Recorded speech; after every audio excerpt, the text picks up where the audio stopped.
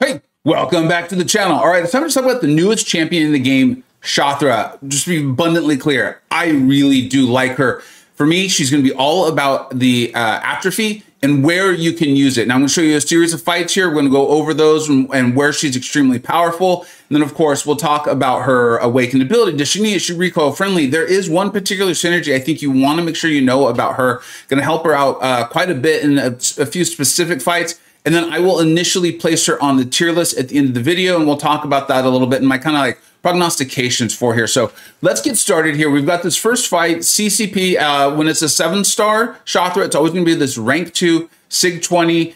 This is a 276,000 Drax, right? And I want to be abundantly clear. For me, it's about that Atrophy. It's going to be where the opponent has buffs that have a duration, right?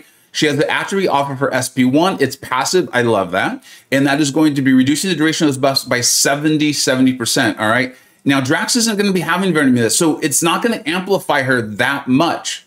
Okay. And you're still going to, I think, be pretty impressed with the time. I know I was. The other thing that she's really about is her egg versus wasp management, right? And those are those other passives in the upper right-hand corner. We'll talk about them as we go through here, kind of explain how to use her a little bit here. But the big thing is we were using Atrophy, we're getting up those vulnerabilities, which is what's happening when you're using your heavy to power steel.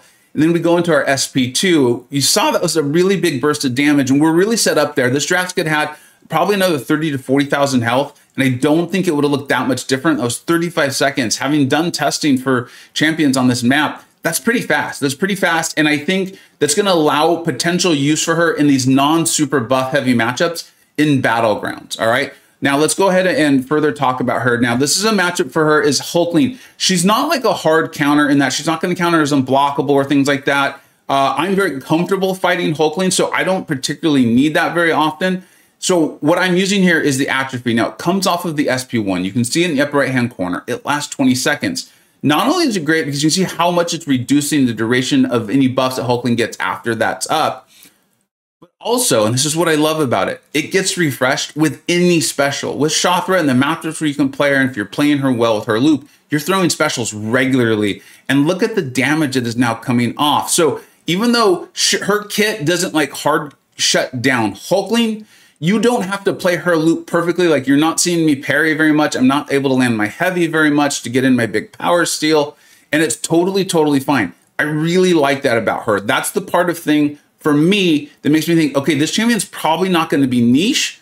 How widely usable are they? I don't know yet, but not niche. This isn't just a pure Maestro counter, almost like I planned it. All right, so now we're going up against Maestro. And what makes her so particularly good against Maestro? Now, he's a defender I will openly talk about in Battlegrounds. I struggle against still, even though I have pretty good counters. You take away my America, you take away my Kushala, I'm struggling. I really am. And here's why. Is her special one inflicts that passive Atrophy. We've gone over that, but there's a reason why I'm hammering that point home. I think that is a massive part of why you will want her. The ability accuracy of that cannot be reduced. So even if he's got his glancing up, you'll see when we throw our special, we'll still refresh it. So we'll get to it here. Didn't plan that one quite as well as I did the other, but there we go. So there was glancing. We didn't need to worry about that, right? That whole thing about your special still glancing because of the frame and all that. You've heard me talk about that enough. But so with that happening, also additionally, and I think this is going to be a shout out for war players, battleground players, PvP players, is when that's up, the stand your ground mastery is just totally turned off by your opponent. Awesome. Now we'll try to talk a little bit more about how to play as we get into, oh no, we're going to have one more fight here. I think we're going to move into actually Serpent. And I do think she's potentially a good Serpent counter. I can't completely replicate Battlegrounds on the CTP server, but what I can do is this is my own 6-star rank 5 ascended Serpent, and I didn't even put in a one tiny amount of ISO, nothing in her. So in my opinion, I think she's really punching up. Also, her combat power rate is like basically nothing, right? If you remember, 6 stars don't have combat power rate default highest like 7 stars do. So that's making her loop significantly harder to pull off here.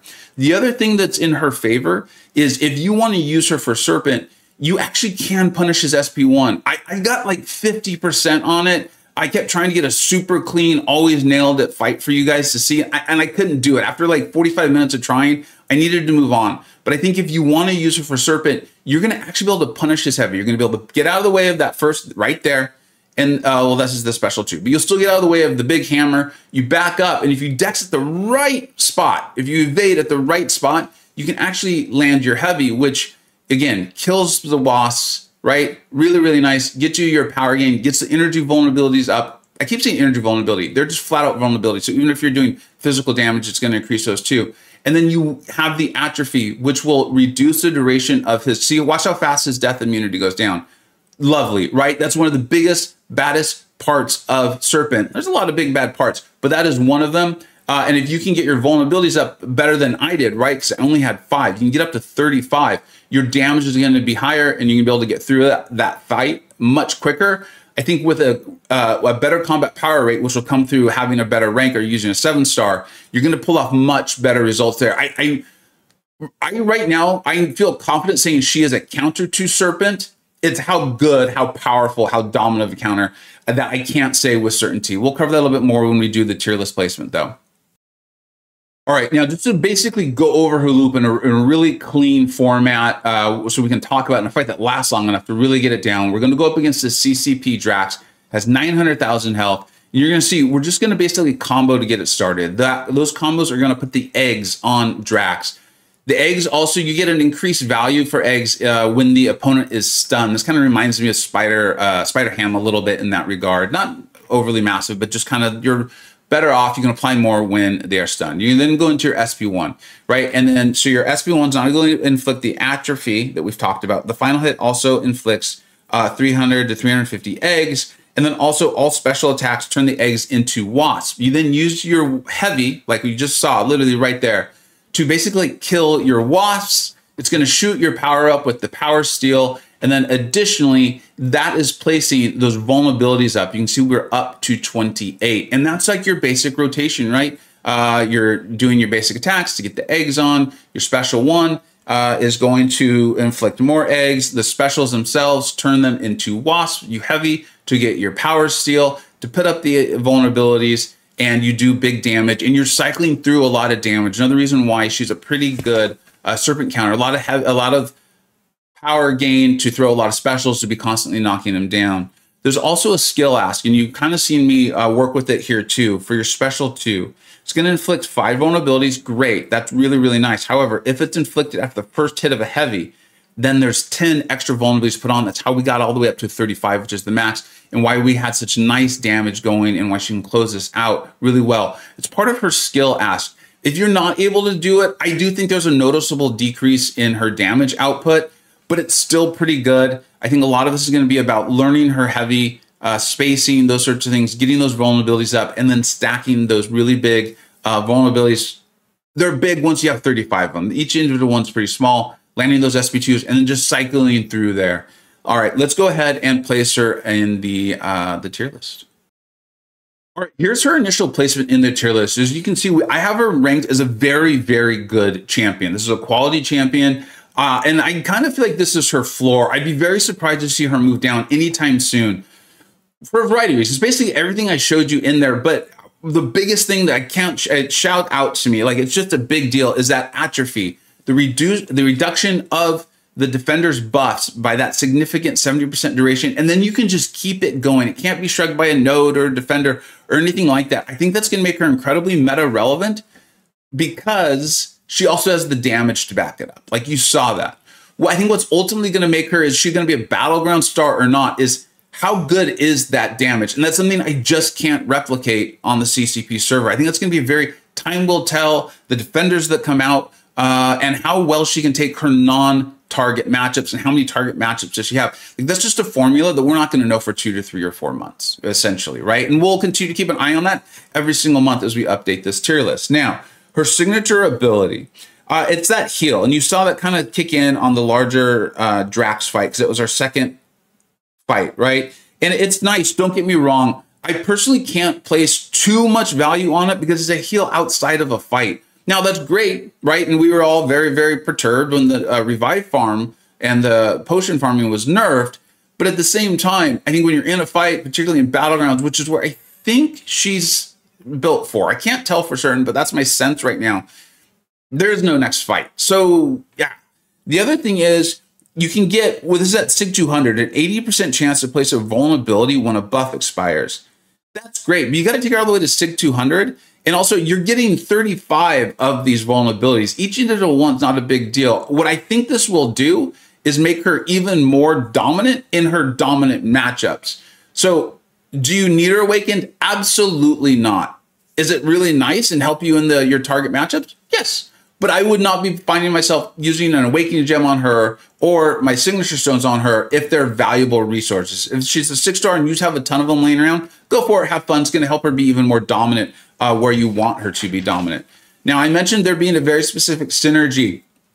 It is actually with Wasp. I think Wasp and Yellow Jacket, definitely with Wasp. And it's going to turn her power steal into just a power gain in case you're going up against a champion or a situation or a node where you cannot use the power steal. It's going to give you a really nice big power gain. So obviously like in war or in questing where you see that and you really want to use your Shathra for the rest of the lane or something like that, you can bring that along. It also looks like it might be pretty darn good for Wasp. I wouldn't feel right doing this video without at least mentioning her spider totems. That's going to help. It's similar, I think the best way to analogize it is similar to Apocalypse and the whole horseman concept.